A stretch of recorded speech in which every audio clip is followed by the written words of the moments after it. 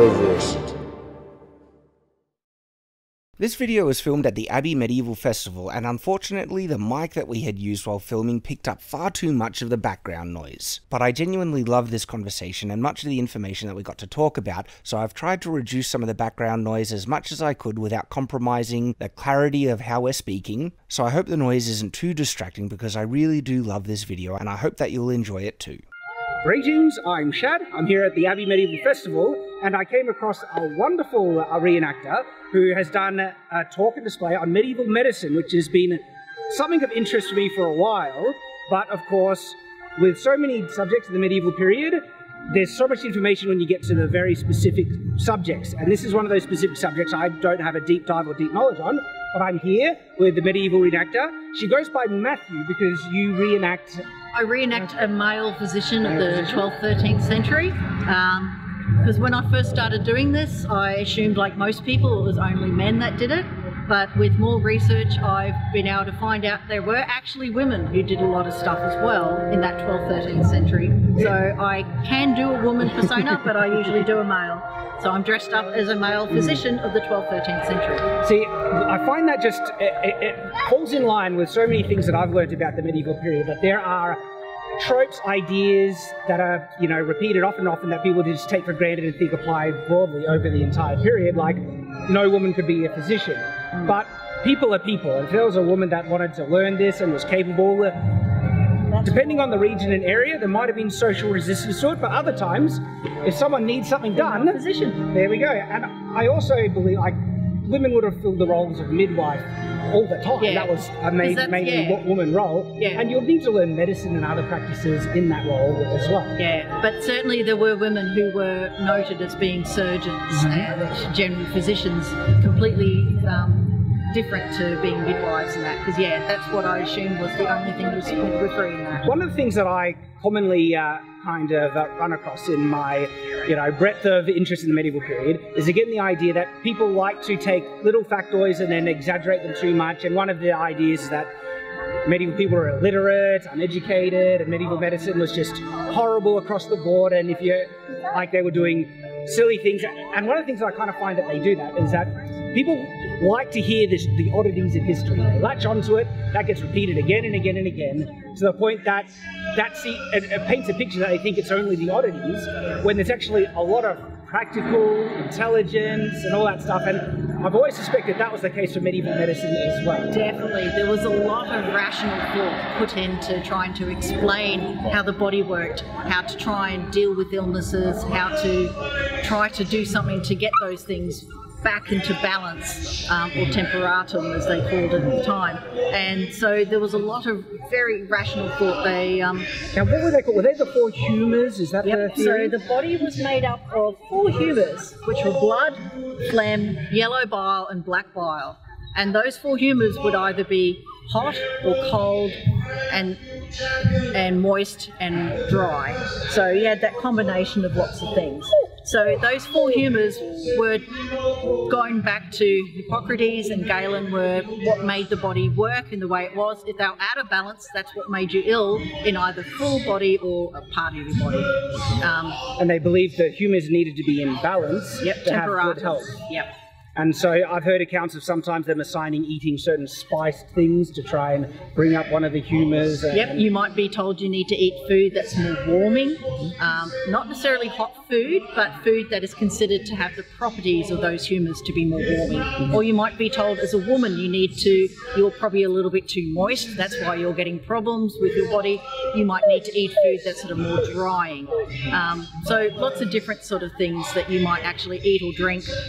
Even exercise or massage and things like that. Massage that was light versus massage that is heavy. Whether or not you did a lot of exercise might influence those humours as well. What's interesting about the humour theory, we know it's incorrect, but there was a lot of rationale and theory behind it and logic where they were trying to understand By the 14th, 15th century, they start even making it into more complicated. So you had things that were drying in the 1st degree but were hot in the 4th degree and things like that. So it became even more complicated. And so yeah, definitely. And by 14th century, you actually started getting things called the doctrine of signatures. So plant that we call lungwort. It's called lungwort because they felt that the leaves looked like lungs, therefore they must be good to treat the lungs. Ah, I see. So this is an example of some of the theory behind some of the incorrect notions they had with medieval medicine, but they also had a lot of correct notions as well. Do you have any examples that you could share with us? Well, definitely a number of the plants that they would use for things like fevers and that, we now know actually do have stuff in them that help the fevers. So feverfew and meadowsweet and willow bark have got high amounts of what's called salicylic acid, and that is where we get acetylsalicylic acid, which is aspirin. So they worked well for pain and fevers because they actually had compounds in them that worked really well. And the idea that sometimes if you've got an injury, bathing it with vinegar actually would work really well for getting rid of bacteria and things like that. They didn't know that bacteria existed. Not until we actually invented the microscope many centuries later did we know bacteria even existed, but they knew that rinsing things with vinegar, and so they worked out, according to the humours, why that would work. They also put vinegar in water occasionally as well, because they knew putting it in water would keep it fresh a bit longer as well.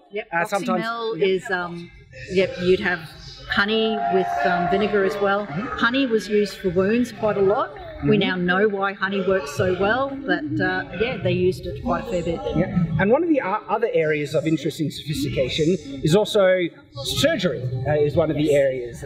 What could you tell us about surgery? Surgery, well, definitely when it came to anatomy, things were quite different. We didn't have the anatomical knowledge that we have now. It was something that went back quite a long way. So this was the sort of anatomy text that you'd have for the 12th, 13th century. So as you can see, that's got the liver and the intestines. Yes. They felt that the liver was the seat of digestion. Oh, They felt that blood didn't circulate round. They felt it flowed in and out. We do know there was actually a Arab physician of the 13th century that felt that it did flow around, but we've only discovered his writings in the last 10 years, and obviously no one at the time listened to him because you've got to then go on to William Harvey to get blood circulating. But they felt that blood ebbed and flowed in and out. One of the methods that they had to try and deal with surgery, you previously did display on how they removed arrows. Yes, I have a number of different texts that describe removal of an arrowhead, so that's what I do my display on, is the various things that are done to remove an arrowhead, in this case from an abdomen.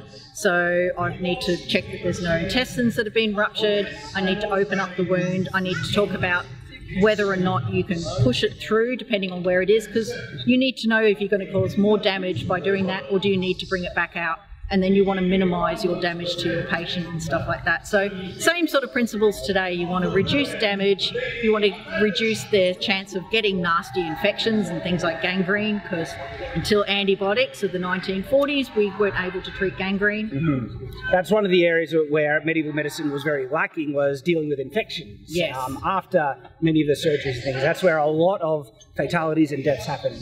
Definitely. Gangrene was a major part, so a lot of times if you hurt your finger or cut your foot and you develop gangrene, the only way we might be able to save your life is amputation. And we know amputation definitely was done. We've got skeletons that are dug up. Head wound, so someone's been hit on the head, they got a skull fracture. We know that from writings at the time, one of the preferred ways to try and save their life was to actually drill a hole in their head, both to relieve the pressure of a subdural hematoma, which they didn't know about, but also too to raise those bits of broken skull possibly off. And we know that people did survive those. We've actually got skeletal remains showing healed skull fractures and stuff like that. And see, that's remarkable, because it goes to show that they had a sophisticated enough understanding to perform some quite complex surgeries. Surviving after the fact could be a bit, depending on infection. There's a famous one from a gentleman that was dug up after the battle, like he was buried after the Battle of Towton. He's been dug up in the last 20 years. They found that he'd previously, at least 5 years before the Battle of Towton, which he didn't survive, he'd been hit on the side of the face with probably a sword. So he had a fractured mandible, so here, had actually fractured here as well, what they call the mandibular symphysis, and a fractured cheekbone. And now that would certainly be something that we'd make sure that you wouldn't want to get infection. And this gentleman had actually healed up so well, he'd gone back to being a sergeant of arms and then died with a pickaxe through his head. He got all his luck surviving the first time, but that's a devastating wound that, with examples of medieval people surviving that through treatment, it is actually remarkable. And so the idea that if you're always going to die of infection isn't the case. Infection was an issue, of course. And going to your medieval surgeon was not oh no, you're going to die. There was no such thing as elective surgery, but you certainly went to your medieval doctor if you needed to, and we'd do what we could for you, including check your urine. Oh, exactly. That's one of the ways they measured the humours, isn't it? Yep. Yeah. Became very popular as a common way to look at the humours, to the point that you even had nice complicated charts and a lot of medieval manuscript pictures. Best way to tell who the doctor is the one with the urine flask. So you'd look at the colour, anything in there, any foam, the smell, last but not least. Yep. The taste. Yeah, and if it was had a sweet tinge, that would give them an indication of diabetes. Yeah. Too much glucose in the urine, they've got diabetes, and this year is 100 years since we've actually had insulin to be able to treat diabetes. Yeah, and what's interesting, obviously to the modern day, people would be revolted and think it's gross, but even in the modern day, we actually need a test urine to get a lot of indications of. I do much prefer with urine now. A little dipstick. Much prefer that one. This is not real urine, by the way. Yeah. But without that technology, how are you going to test it? And so they were obviously willing to do things that we might find revolting out of necessity, because there was actual precedent logic behind it. And this is just one clear example.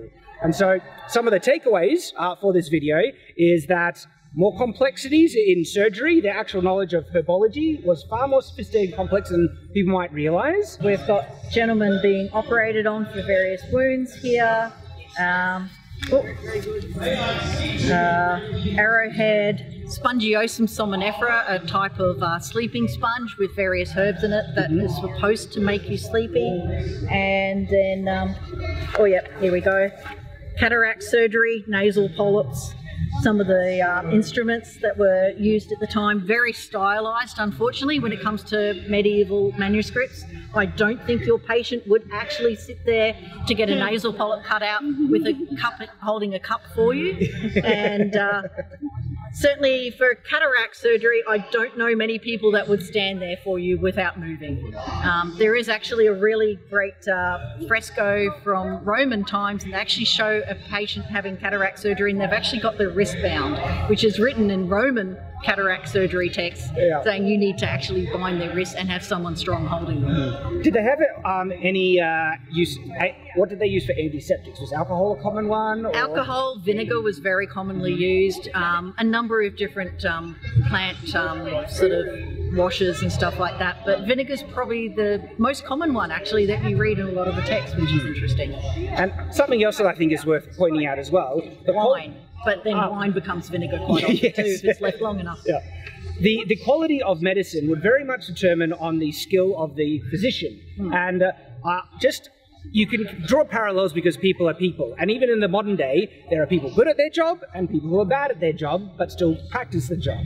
And so I do get the impression that a lot of the good physicians would get a reputation, and also they would learn through trial and error if they're paying attention. It's like, well, this one didn't really work, maybe I'll avoid that practice in the future. There was certainly a number of texts written, but because everything was handwritten, you probably wouldn't have many texts. You'd potentially, in terms of education, you could be just learned by apprenticing to someone, or you could attend a university.